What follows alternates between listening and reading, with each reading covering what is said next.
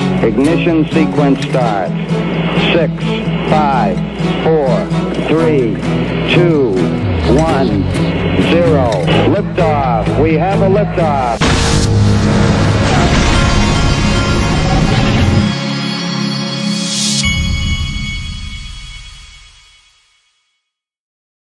Hey everybody, this is the Digital Asset Investor, and this is pretty awesome from Ray Fuentes. You know, Glint's one of my sponsors, but Ray Fuentes ordered the Glint card, and he shows you in this video how he got it and how it worked. Check this out, family and friends. I received my Glint MasterCard debit card in the... This guy's a great marketer, by the way.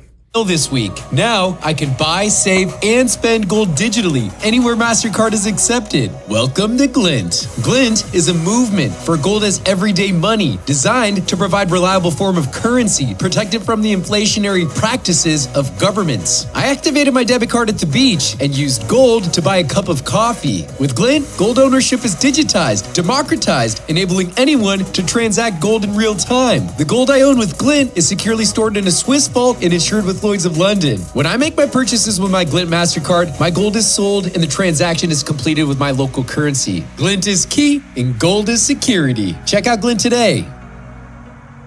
So yes, Glint's my sponsor, and there's a link to Glint in the top of the description of this video, but there's also, excuse me, there's also a link to one of my other sponsors, and you can buy Glint private equity if you're an accredited investor, and that link's up there too. So check it out. Now, this is big, folks. Elon Musk, he's converting converting Twitter to the X app. I think he's doing it on Monday, and everything I've been reading is that people are going to be able to all of a sudden monetize their Twitter, which will then be called X. And I've always believed that this is going to be the everything app for the United States. Wouldn't surprise me if XRP / and/or XLM is somehow involved in the back end of what he's doing there. Can't prove it, but I have a gut feeling on this thing. I've always found it interesting that he'll talk about Dogecoin all the time, but he's never, ever, I've never seen him mention XRP or XLM. And we know he's been following the Ripple case because we've seen him like tweets and tweet things out around it. Okay, then you've got this. He said, if a good enough X logo is posted tonight, we'll make it live worldwide tomorrow. Well, there is no better X logo than the one that we already have for XRP. Wouldn't that be something if that became his logo? All right, now there is we've had a price pullback, and there's a tremendous amount of FUD going on, and I want to make a point about this. When I see all this FUD now, I mean, first of all, we've seen it for years now, but when I see this, you have to understand, XRP, as I sit here, is the only digital asset in the United States with legal clarity. These people are going crazy for a reason. You don't see people take shots at unless people they take shots at people that are on the top rung. You don't see the 10th place guy having shots taken at him. Life doesn't work that way. They're taking shots because this wasn't just a win. This win came out of nowhere, and it was 10 times. Remember, this is. I mean, look at the shots they've taken. They took it. I mean, these people literally tried to take Donald Trump out of office, and this isn't a political show. But I mean, look at the shots that guy has taken for the last however many years, however many years since he won, because he shocked all these people, regardless of what you think of him. The guy shocked the power base in the United States, and they have ferociously gone after him. Well, the same thing's happening right here. The good guys won, and the bad guys are all over it for a reason. Talking to someone who still doesn't, Stuart Alderati and them, they can't believe that they're being all the attacks, I guess, now after they won, after fighting for all this time. Talking to someone who still doesn't understand that the token itself is not a security is like explaining to a flat earther that the world is round. And then Brad Garlinghouse, an important topic has come up about protecting retail. The SEC created this mess by proclaiming it was the cop on the crypto beat when it had no legal jurisdiction. Where's that gotten us? Consumers left holding the bag in bankruptcy court while the SEC holds press conferences. And while Gary Gensler puts stake videos together, not to be confused with STEAK, ha ha ha. And then he says it's absurd to blame a judge for faithfully applying the law. We all know legislation, not more regulation by enforcement, is the only way forward to provide clear rules and protect retail. Glad to see more members of Congress like Representative Ritchie and Patrick McHenry champion this. What I think is bizarre is to have an SEC that is wanting to fight a ruling when, I mean, you'd think that they would be worried about applying the laws as they're decided. Well, not this SEC. They're a political animal.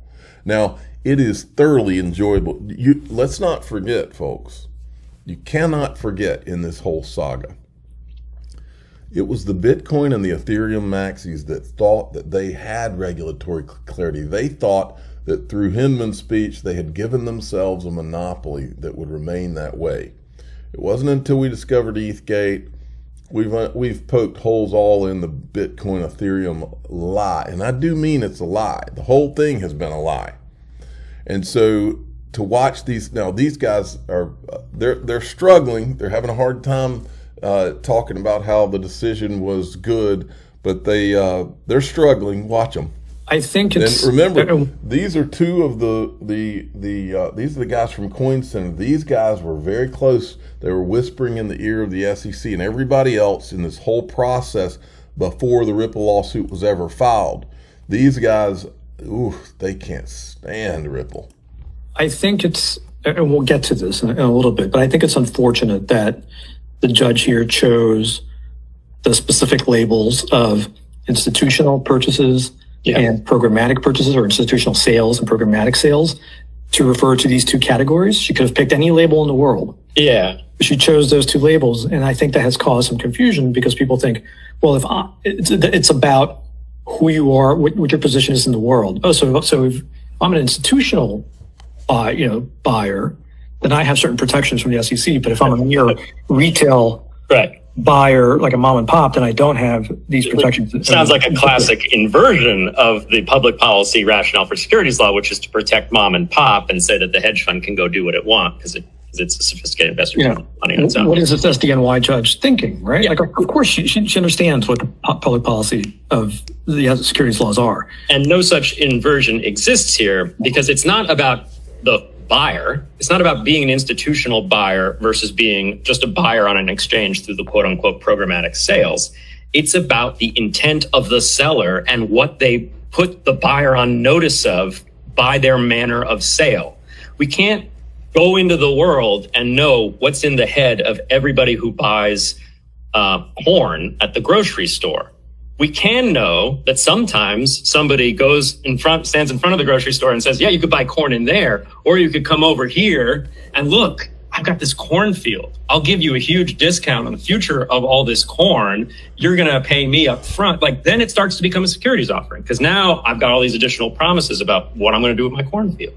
It's about what that person puts into the mind of the buyer. And so, not to Judge Torres's choice. It's just her choice of word. We agree with the holding, but the labels are confusing because it really should have been about manner of sale to institutional buyers. It really should have been about an investment contract, a commodity plus other promises, versus manner of sale to the programmatic buyers, which is just selling a commodity with no other warranties to those buyers. In fact, not even knowledge of who those buyers might be, in which case we can't say that you're putting those people on notice of your efforts. And he says, John has corrected them. He says the SEC called the sales institutional sales, programmatic, market sales, and other distributions. The judge accordingly used the precise language chosen by the SEC to prosecute the case. Now, folks, check this out. So Wolf of Wall Street says Ripple won for at least the next 2 years appeal and decision. He's another Bitcoin maxi, but for at least the next 2 years, appeal and decision, likely forever, XRP is not a security. It's like, even though it pains me to say this, And neither are most altcoins by the same rationale. Well, see, this won't prevent Gary from going after the other altcoins. Have fun staying a trader. And then John Deaton here, this was a retweet of the U.S. SEC hinting at an appeal. John Deaton says, an appeal is not even close to being a setback. First, it will take 2 years from now before a decision is issued by the Second Circuit, if it's appealed. The Torres decision is law until then, at least in Second Circuit. Second, if the Second Circuit and Torres was wrong regarding her application, says they were wrong about her application of the third Howey test factor, which I predict they won't, that doesn't mean the SEC wins on programmatic sales on the exchanges. All that happens is that Torres then applies the other two factors and could likely still rule the exact same way, concluding the SEC didn't satisfy the common enterprise factor, which is more difficult factor to meet, in my opinion, than the third factor. Don't let anyone underestimate how significant this win is for XRP. Oh, it is a massive.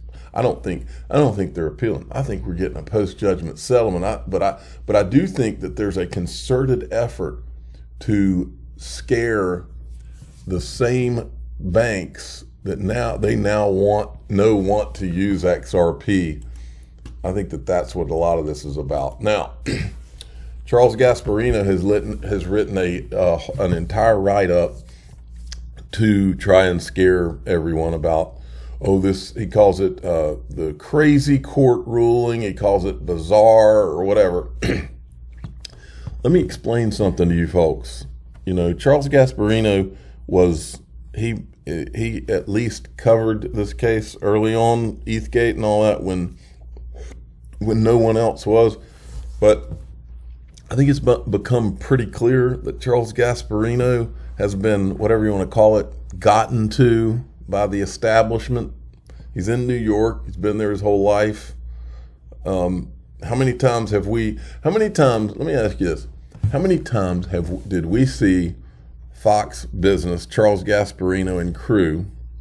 I'm not going to throw Eleanor Terrett under the bus because I would bet you that she probably hates what she's watching him do right now. But how many times did we see them say that they had sources close to Jay Clayton or sources close to Bill Hinman? Well, from what I've learned, and I don't know it for a fact, but from what I've learned, when you hear sources close to, that means they're talking directly to the person.